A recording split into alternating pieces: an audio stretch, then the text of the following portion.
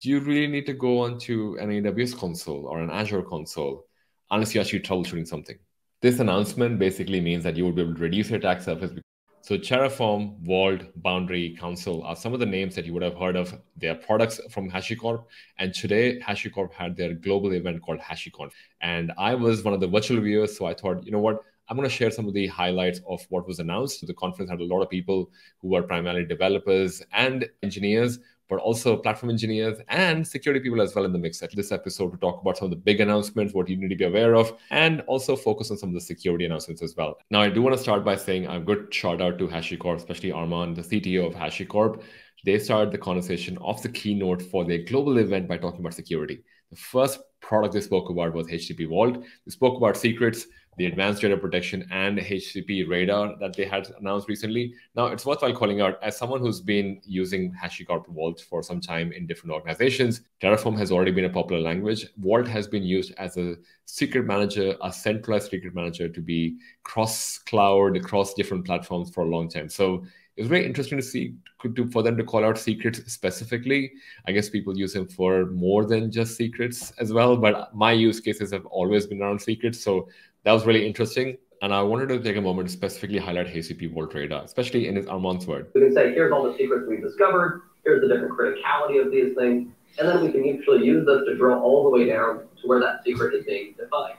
So there was a lot more information about HCP Vault Radar on their actual website, obviously about the Blue Bracket acquisition they had earlier. But what I found interesting was that, look at this use case. They successfully integrate into AWS Configuration Manager, Git-based control systems, and directory structures in their HCP ecosystem already. Obviously, the Blue Bracket acquisition is what is being called the HCP Vault Radar. But the icing on the cake is that at the moment, it says it categorizes secrets, ranks them by risk, which we saw in the demo that Armon had, but it also looks into these things. So it's looking at PII, non-inclusive languages, code analysis. So ISC risk, dependency vulnerabilities. Does that sound like DevSecOps to you? I feel like this is kind of where they're trying to go into the more territory of your enterprise CI/CD tools, version control. I love the fact that they've called out the secret part as part of the Vault announcement, but they're slowly going to expand into SAST and dependency and ISC as well. So that's super exciting for people who are using this and probably looking for a single place to manage all their IAC risk and SAST risk and all of that from single platform. Let's get to the next announcement. The next announcement they had was around their product called Boundary, which is identity-based user access. How do you give access to resources without really sharing the SSH key? That's two things that stood out for me in the Boundary announcement. I wanted to focus on that. So I'm going to skip ahead to that straight away. And this has been really great to see is we've brought an embedded terminal or an integrated terminal directly as part of the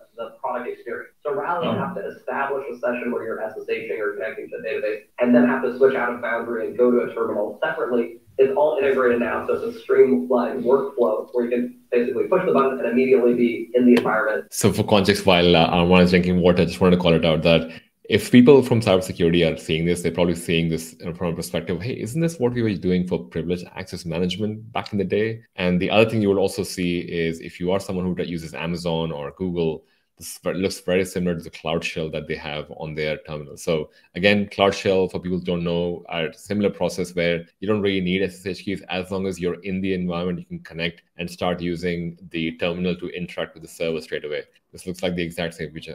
My question over here is going to be, is the feature competing with what cloud native usually is, or is this going to complement it? So because there's already these features available in your cloud provider, would you use these, or would you just actually, it'll be really interesting if they're kind of compete with the cloud service providers, or are they going to use this as a way to enhance the experience that platform engineers have who may not always want to be on there as well, but they already are working on Vault. So, but I understand the stickiness that comes with it. But that was a really important update that I wanted to share with you guys from the keynote for Boundary. Let's move to the next announcement. It's filling in the networking challenge around how do we bring an identity-based approach to networking. TLDR, for people who don't know what Council is basically, have you ever been in a situation where you're trying to create multiple servers, but you're not really sure what servers have been created, what the status of the current servers are? Essentially, the idea was that you're able to go, yep, I can discover what host I have on my network, but I also can automate certain things about it. Next, I want to talk about HCP Console Central. And so the goal has really been, how do we provide a single management layer atop of multiple console clusters? So this makes it a lot easier for developers to quickly understand, hey, is my service up and running? At the same time, what we've heard from folks is, great, we love this idea of being able to link our self-managed clusters, but we don't necessarily want Console Central to be able to make modifications to configuration or change things. So one of the capabilities we've brought is a read-only link capability. So if you have self-managed clusters that you want to link to Console Central, but you don't want us to be able to modify anything, now there's a read-only linkage mode that allows you to give us a limited set of permissions. That was interesting for me as well, because you realize, as I explained to you earlier, Console is a great place to manage a large set of hosts, especially there could be multiple regions in multiple devices, multiple cloud providers. So having a central viewpoint to all of that, especially if they're managed by Console, is definitely great. And having that global API definitely makes sense to me in my mind. So I think it'll be pretty awesome when that gets released for people to use. And if you get to use it, you can also use it for security purposes as well. You can find out, are there any machines out in the network that we should be aware of? Now, all right, let's go to the next announcement. So now I want to switch gears and talk about Terraform. Terraform almost goes without the need for introduction. And so these are all immensely popular use cases, and you can go see things like the Okta provider, which has 10 million downloads on the public record. But I do want to highlight a bunch of really exciting announcements that we have coming. So first is when we think about kind of module testing in Terraform. Now, obviously, no keynote would be complete without some discussion of AI. So building on top of the testing work, what we've done is actually leverage some large language models to enable us to auto-generate those module tests on behalf of users. So here we have a module. We can basically push this button and say, please generate some tests for me. And a few seconds later, and a few million CPU cycles later, what we get back is a whole bunch of auto-generated tests, right? And so the goal here is, again, it's AI-driven, so maybe 70% right. But how do we save you a bunch of time and at least get it 70% of the way there, and then you can fine-tune these tests based on, great. Actually, there's some additional edge cases and other usage patterns I want to cover as well. And I think this speaks a little bit to our general philosophy of how we want to approach AI, right? I think there's definitely a pattern of put a bird on it right now. But we want to be really thoughtful in bringing these capabilities in a way that's really focused on how are we adding to the user's workflow, how are we unlocking productivity rather than just put a chat box, right? So as Armon called out, no keynote, at least in 2023, is going to be complete without talking about AI. This is the first mention of AI. A hint, there might be another one bird on the whole AI generated thing from a perspective. They want to not just, rocket ship their way through it. They want to be more measured about how they approach AI, which is good. So they started with something which is quite in demand, like the module test, which sounds like a really great use for generative AI, which is also a great place for me to shout out for the AI cybersecurity podcast. If you listen to one of those, you'll definitely hear about how cybersecurity and AI is kind of working together. So if that's of interest, definitely check that YouTube channel out as well. These are great announcements for Terraform. They're able to do some module testing, which has not been the case in the past. They also are looking at things like, how do I put some test framework, which came out last week, which is great. But this is just like halfway point for Terraform. We're still talking about Terraform. So I'm curious what else he talks about this. Multiple workspaces as you get to more advanced configuration. So of course we can do this, and we have users that have many thousands of workspaces and very complex topologies. But we've constantly been looking at saying, how can we make this better? How can we automate this more? How can we bring more awareness to Terraform of the fact that there's dependencies between all of these different workspaces? So what I'm super excited to preview for the first time today is what we're calling Terraform Stacks. Now what Terraform Stacks does is bring a native understanding to Terraform of multiple component layers, multiple environments, and provide a single orchestration experience across all of it. This is the biggest enhancement to the Terraform orchestration engine since Terraform was released. It's the reality is a lot of the cloud environments these days is being built by Terraform. There is a workspace. There has been a workspace challenge for a lot of time for people who've been working in the platform engineering space, especially also if you're trying to do security across that as well. That's definitely something people talk about. But one thing I want to shout out over here is that now using this layer in Terraform, where you're managing your AWS providers, your Azure providers, your Google providers, your Kubernetes providers, as you kind of keep managing that and maintaining that from Terraform, do you really need to go onto an AWS console or an Azure console unless you're actually troubleshooting something? Does the Terraform Stacks, does that take away the need for you to even log into a cloud provider, which means things like the abstraction layers that have existed outside, you don't need to have them anymore. You can just use the HCP platform to make the right call for each of your cloud providers and any on-premise services that you may have as well. So that could become like the central management layer for your platform team.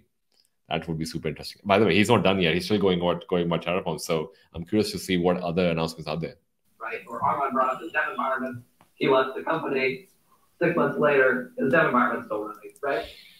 And so we see these patterns over and over again, and a huge amount of this just turns into just wasted spend. They might say, great, CI environment, it auto-destroys after 24 hours. Dev environment auto-destroys after a week.